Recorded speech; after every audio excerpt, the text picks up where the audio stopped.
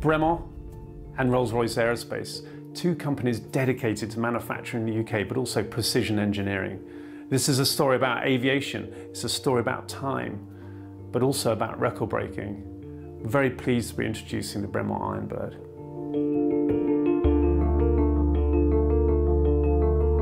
So I'm the project manager for the Excel project, where we're building the world's fastest electric aircraft. So Rolls-Royce, of course, has a very long history in aviation, but when we look forward, we're looking at how do we enable more sustainable aviation, and electrification has a really strong role to play in that. Rolls-Royce, of course, you can go all the way back to the Type R engine and the Supermarine racing at the Schneider Trophy.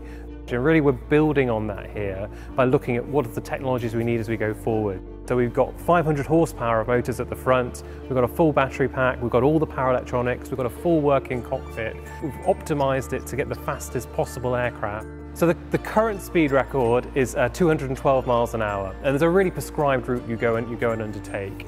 With our aircraft, the spirit of innovation, we're looking to go 300 mile an hour plus. It's a very demanding course, quite complicated for the pilots, but really tests the propulsion system and gets you to the point of knowing you've produced something very special. Originally, when Rolls came on board, we were looking at airframes.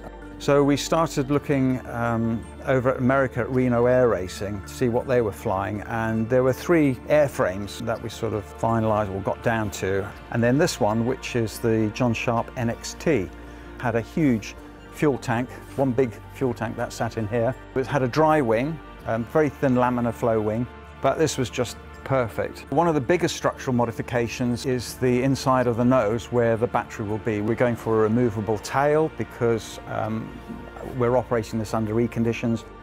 There's going to be 6,000 of these 18650 cells in our battery pack. We are pushing the boundaries with this technology, and it's great. I just love it. The aeroplane is basically carrying this powertrain. It's all about the powertrain. You can see it's all built around the battery case. The battery dominates the airframe, and then effectively we attach the entire powertrain around the airframe. The composite ducts driving air in, so we're very fortunate when we're flying. We've got lots of high velocity air that we can drive into these radiators, so we can be really efficient with our cooling. So the drag of the aeroplane from the overall cooling is going to be much reduced over sort of an internal combustion engine.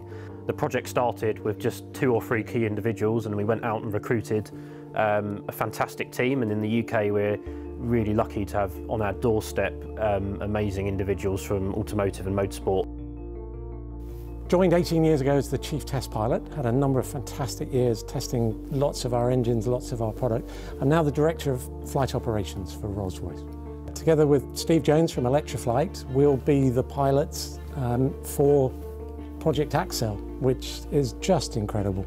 It's probably the biggest thing I'll have done in aviation, mostly because of the weight of everything that's behind it. Lots of people have put so much work into this, and it will come down to the day where I get airborne and prove the worth, the incredible engineering that's gone into this at every level, and hopefully, between Steve and I, break the world electric flight record. Technology is great when it's applied, when it's relevant, but there's a few flashbacks to perhaps aviation's past in that, we insisted on there being a chronograph, good old-fashioned stopwatch, and Bremont delivered the goods with an incredible stopwatch. This is the trial version of the IONBIRD watch. Incredible watch, it feels great. Very importantly, it's the smart strap.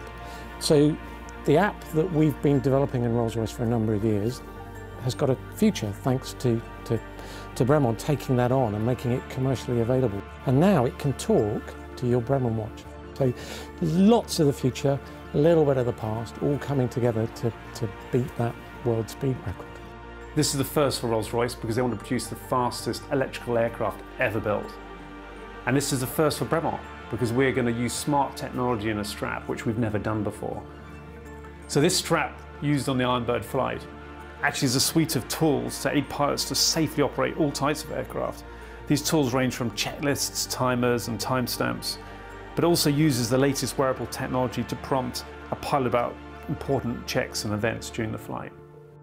The watch has very much an aviation DNA to it. It's a GMT chronometer with 2 time zones. You've got this sapphire bezel, which contrasts beautifully with this very light titanium case. The crown is protected by this incredible crown guard which comes from the lugs itself.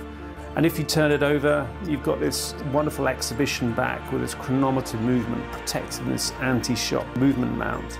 And it's finished with a beautiful leather strap with side stitch. And the smart strap will be produced and will be available later on in the year. So this isn't just about mechanical engineering now. This is about where engineering is going to go in the future.